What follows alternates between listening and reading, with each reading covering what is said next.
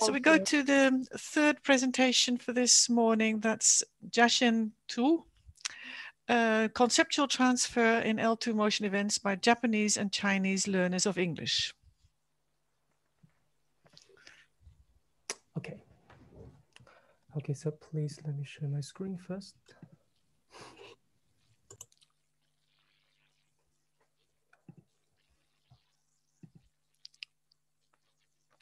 Also, can you see the screen right now? Yes. Yeah, so, but can you see my notes? Yes, we can also see the notes, so maybe you want to take that away. So I guess I'm right now in presenter's view, but this is it. This is right. Now just at the bottom, presenter view. Yeah, that's now it's correct, I think. Presenter view. Presenter view. At the bottom, yeah. This one, right? Well, yeah, if you go to the bottom and then do present, no, the previous screen, and then go to the very bottom, then you should be able to, yes, exactly there. Yeah, this there. one? Yes, that one. Yes, that's it. But yes. Yeah. Okay. I cannot see my notes very well. So sorry. How can I get this? But I still can refer to my notes.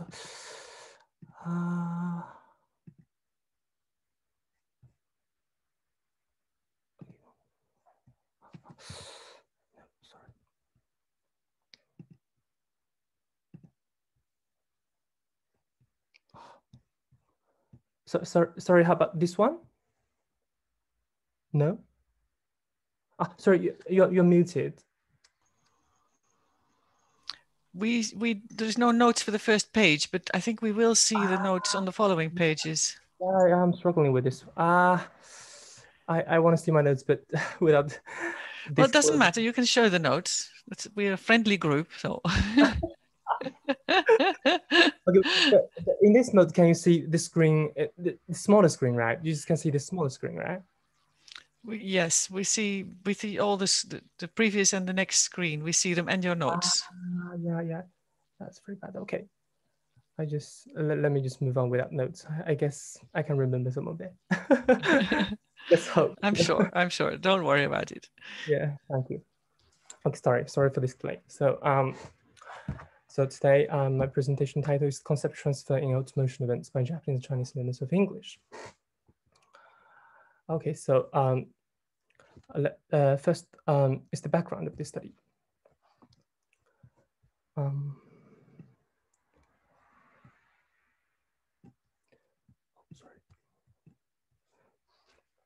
So first I'm going to talk about L1 studies on motion events.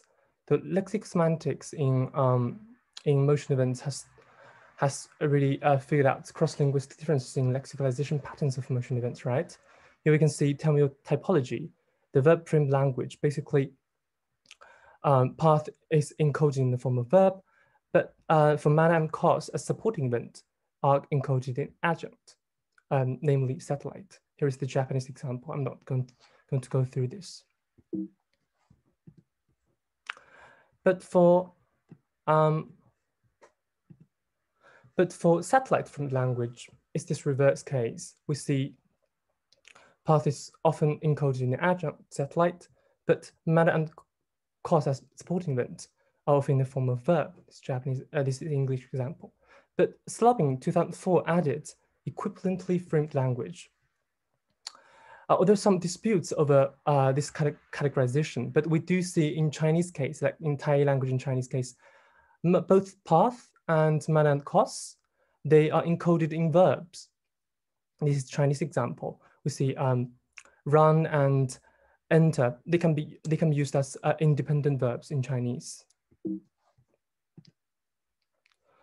But problem is that expressions of motion events go beyond a single clause to be situated in discourse. So we can see cross-linguistic differences in semantic components distributed in the discourse of motion events. So it's not about a single clause level, but about multi-clause level. And researchers, they specified the discourse of motion events in the following 4 aspects: how much manner is specified as manner salience, how speakers break path into smaller segments, path segments, and how much ground is included as ground salience. In the end, how much people devote attention to describing static settings instead of describing the dynamic motion events as scene setting. Okay, first, manner salience.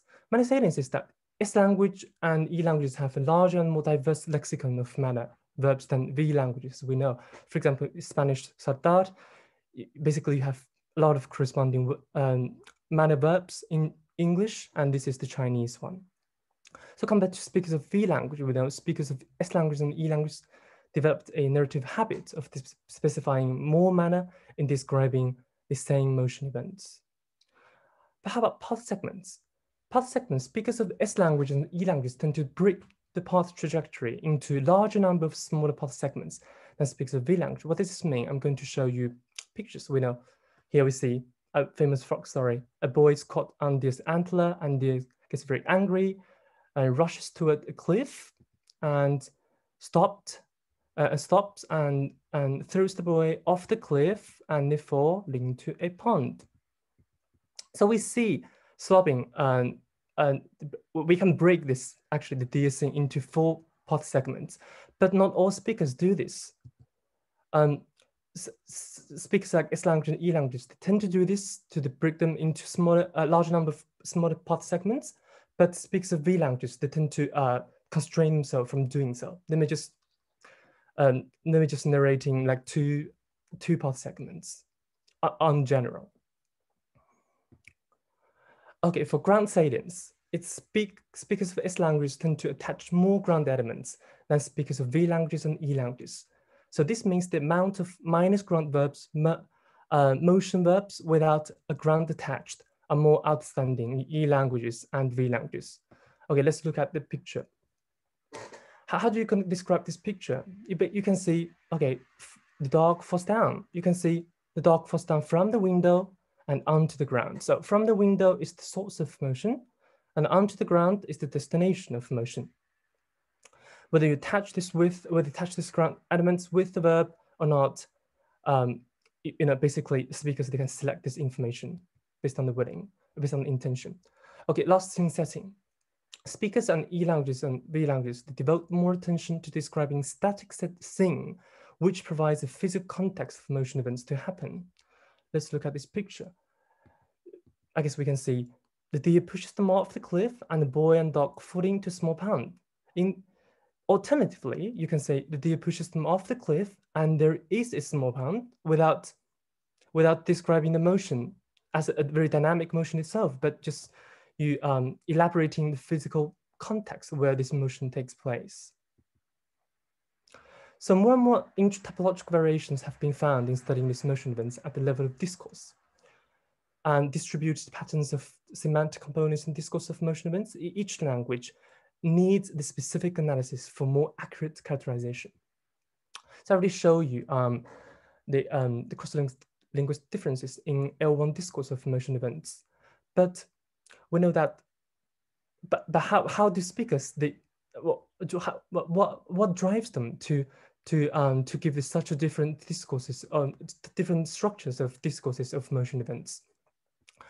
I'm going to draw on theories of Slobbing's hypothesis, thinking for speaking hypothesis. So one fits one's thoughts into available linguistic forms when constructing utterances in discourse.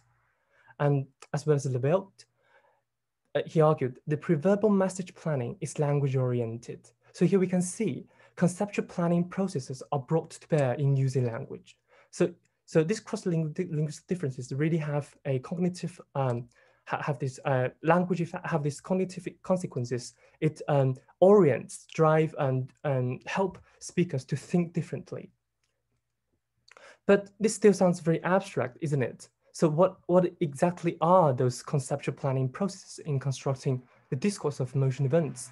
I'm going to draw on the framework of Jarvis and von Stothem and Nuss. They specify the possible processes of conceptual planning in using language, especially in establishing discourse. First, segmentation. Speakers break down complex situation into its states, properties, events, and processes. And they select the subset of these conceptual components for verbalization. And this selected components based on the different perspectives. So when they take different perspectives, they structure them in a very different way. But what does this mean? What are these to do with motion events discourse? I'm going to argue that manner salience is about whether how much information you select this component of manner for verbalization, whether you have intention to select much manner information, as well as ground. Ground is also about selection of components of ground for verbalization. You can just give motion events with no ground information, but you can select the ground to attach the ground to the motion verbs. But path segments is that how you segment the complex trajectory, as I already showed you, the deer scene, how the deer in the very beginning gets very angry to dumping them into the pond, falling into the pond. This complex trajectory, how speakers segment them into smaller path segments and into smaller paths, subpaths. But last scene setting, I would argue this is the perspective-driven structuring of motion events. So whether you take a more dynamic perspective to narrate the motion events, or you simply just take a more static perspective to narrate the whole motion events, then you're going to end up describing the physical context if you take a more static perspective. So far for L1 studies, and I reviewed L1 studies and the possible conceptual planning process, underlying conceptual planning processes in this establishing the discourses of L1 motion events. Okay, about L2 motion events. I'm going to argue for 2 points. The previous L2 studies exclusively focused on lexicalization patterns of motion events. No study explicitly explored how L2 learners come to construct the discourse of motion events in L2. Second point, there were few studies that touched upon distributed patterns of semantic components in discourse of motion events, but the way of using stimuli is questionable. Second, path segments, ground salience, as well as attention to dynamism are understudy for E-language learners. About first point, I'm not going to illustrate this one by one, but we do see a lot of studies going on in learning on L2 learners whose L1 and L2 belong to different typological patterns. But if you zoom in to find out, the vast majority of these studies really focused on analyzing how L2 learners map path and manner as well as cause onto lexical items within a clause. So there are few studies which touch upon the density of semantic components in discourse of motion events in L2 narratives, like studies listed here. They study Chinese, Japanese, as well as the Danish learners of Spanish. But I'm going to argue 3 points. First point is that the data were elicited in a scene-by-scene fashion. So the experimenters asked participants to narrate page by page using frog story, or they're using like several minute animations, but they stop at each scene. So when a scene is finished, they asked participants to narrate scene by scene. So this actually doesn't help us very much in studying how language learners, they treat this whole story as a whole, and they plan the whole story, and how they plan the discourse of the whole story. And the second point I'm going to argue is that path segments, ground salience, and attention to dynamism are understudied for E-language learners, as far as I am aware. Third point is that no deep discussion over how thinking for speaking, conceptual planning process works in constructing L2 discourse of motion events. When I say conceptual planning process, I mean segmentation, selection, and perspective-driven structuring. It's 5 minutes to go. Okay, so now we need a study to explore learners guided by how they guided by this conceptual planning process to establish the discourse. Okay, so since I have a bit less time, I'm going to do this very quickly. So this is the emotion events in English, Chinese, and Japanese. And these are the language differences in 3 languages. So research question is, how do Chinese and Japanese learners guided by language-specific conceptual planning process come to structure the discourse of emotion events in L2 English? And to be more specifically, how they select manner and ground, how they segment path trajectories and structure motion events from a dynamic or static perspective, L2 production. Methodology part is that I used frog story. Here is the summary of the participants' data, 15 Japanese and Chinese speakers involved, and as well as native speakers of English. Procedures that they're going to read the story in 5 minutes, and they write the story down first in L2, then in L1. And the instruction is that they first plan the whole story, then they are not required to narrate page by page, but at their own own pace. Finally, they do a questionnaire. So data were coded. I have a scoring system for this. I'm going to jump this. And statistical analysis with the help of Kojimawa at Nagoya University. I used linear mixed effects modeling, and I used Emmings as a post-hoc test to identify the specific pairs that differ most. Okay, here is the result for manner salience. We do see that Japanese cases really stand out. And we also see a huge decrease in Chinese L2 data. And here is the statistic results. We see Japanese case stand out and Chinese specify as distinguished L1 and L2. And path segments, we see Japanese case stand out as well as predicted by L1 studies. And but we see a small change happened when in L2, so they are more English-like in L2. And here is the statistical results. I'm going to show them. And for minus ground verbs, we see Chinese case stand out as predicted by L1 studies, but we see a small change. We see a change happened in L2 data. They are more English-like in L2. And we also see scene setting. Japanese case and Chinese case both stand out, but we see change in Japanese case. They're more English-like in scene setting. We also see this change is very meaningful because because we see significant difference vanished between English and Japanese L2. So discussion part is that I'm going to answer this question. So generally speaking, L2 performances demonstrate transfer of L1 conceptual planning process in constructing L2 discourse of motion events.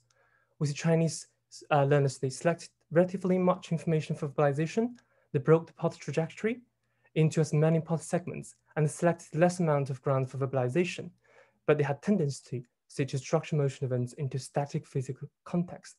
Japanese as well, they, as predicted by L1, they selected limited amount of manner for verbalization and broke path trajectory into less path segments and selected as much ground for verbalization and had stronger tendency to structure motion events into static physical context.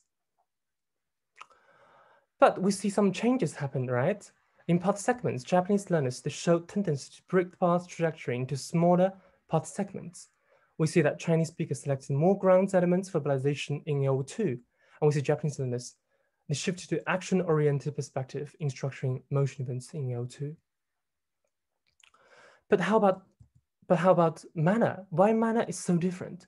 We see not only Japanese learners, they remain at the same level in both L1 and L2, but also we see a decrease, a significantly Chinese decreased the L2, the manner encoding in L2. So why does the case of manner salience stand out? I guess I'm running out of my time, so I cannot illustrate this part, but if you're interested in learning more about this part, you can contact with me, and I'm going to use the conceptual transfer hypothesis from the Jarvis to argue that manner transfer is different from the transfer of other components that I studied in this study. Okay, thank you. Thank you very much for a comprehensive overview of conceptual transfer in these languages. So the floor is open. I see there is already one question in the chat. So Simona, would you like to ask your question? This question. Yes, probably I missed the information. So could you repeat the L2 proficiency level of learners, please? Okay, L2, yeah, I didn't have time to do this, sorry. There are some variations. So most of them are B2 level, Common European Framework. And so several of them were C1 level. So, but although we see there are some variations among them, but Japanese learners and Chinese learners, they are comparable. They're on the comparable level. So which allowed me to compare them. Yes. Okay, thank you. Yeah, thank you so much.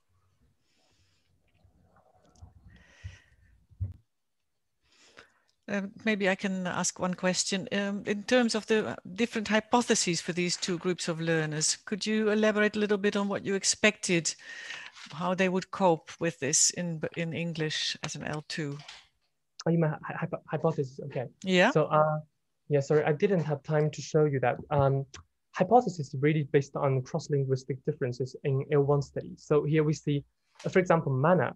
Mana is that we see Chinese are quite comparable to English, but Japanese as a V language, they have very low mana encoding, low level of mana encoding.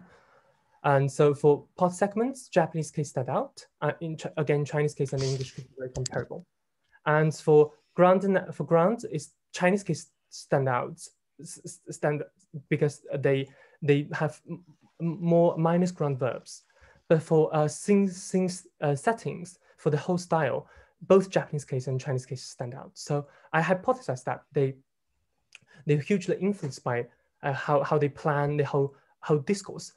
But we see some changes happened in part segments, ground salience, and scene setting. We see that this L2 restructuring really happened according to the statistical results, but nothing really happened in mana salience. So this is why I'm going to argue mana salience, transfer of mana salience, this whole conceptual planning process could be very different from other parts of, from other components based on the framework of conceptual transfer hypothesis by Jarvis.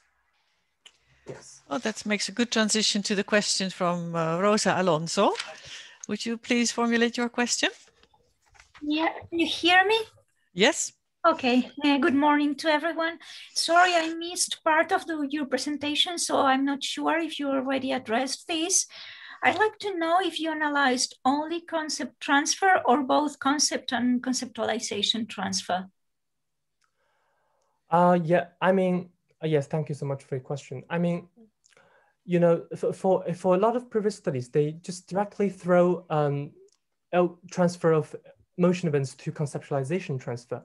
But what I couldn't make it in today's presentation, I'm going to argue that actually transfer of mana itself also has a lot to do with concept, the concept itself. Let me explain a little bit here. I would say for S language and E languages, I argue that concept as a supporting, mana as a supporting event is more closely related with motion compared to V language. V language, of course, mana is supporting event as well, but because it is often encoded in adjunct, so it's a little bit detached from motion itself. Using Slobin's argumentations, he argued that actually S language speakers, they have a more integrated view of motion and mana, but for V language speakers, they have more dichotomized view of mana and motion. If you ask like V language speakers, I mean, there are intertypological variations again, but if you ask Hebrew speakers or Japanese speakers, they say, we encode mana unless it's necessary. Otherwise, we don't frequently encode it because I guess the language doesn't guide them to do so. So we do see that the stored nature of the concept, I mean, the relationship between mana and motion is different in between S language, E language, and V languages. So this should give rise to concept transfer, not only conceptualization transfer, because conceptualization transfer, I would say it's more just like, you know, the concept themselves are not so different, but just how cross-linguistic differences, let's say path, ground, you basically encode path and ground in motion events in every language, right? Because it consists of the core schema in motion events. You cannot say, okay, I'm going to narrate a motion event without giving information of paths. you cannot do that. So their differences, I'm going to argue that actually arise more from just the cross-linguistic differences rather than from the nature of the relationship between motion and manner. Well, thank you ever so much, Jiashen. I don't think there are further questions. Okay. So